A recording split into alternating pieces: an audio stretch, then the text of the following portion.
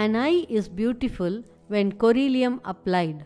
Many parts of the Sangam literature document the use of coryllium for medicinal as well as cosmetic purposes. Kural kammal kamalai kuttamudu sobai udal pandu pannoi oliyum, says Agathiyar about this miracle herb Karisalai. Make a poultice of Karisalai leaves without adding water. Squeeze the juice out of it using a cotton cloth. Application of coryllium is one of the important Siddha emergency external treatments. Dip a cloth or a cotton wick in the juice and allow it to dry.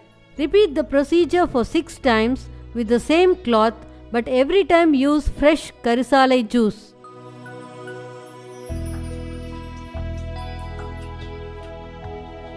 Seven times potentiated Karisalai cloth is cut into small pieces and rolled into a wick by applying ghee, gingerly oil or castor oil.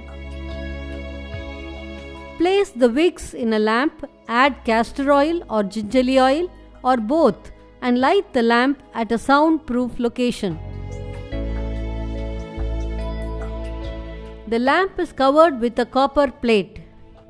Studies reveal that copper is resistant to methicillin-resistant Staphylococcus aureus toxins, and that is the reason coryllium is collected in copper plates and stored in copper containers. The Karisalai carbon nanoparticles that get collected on the copper plate are absorbed by the anterior chamber of the eye. The nanocarbon deposited on the copper plate is mixed with cow ghee and stored. We shouldn't apply coryllium on rainy days, menstruating days and at night time. If men, women and children apply coryllium twice in a week, it reduces burning eyes, improves vision and balances Vata, Pitta and Kapha doshas.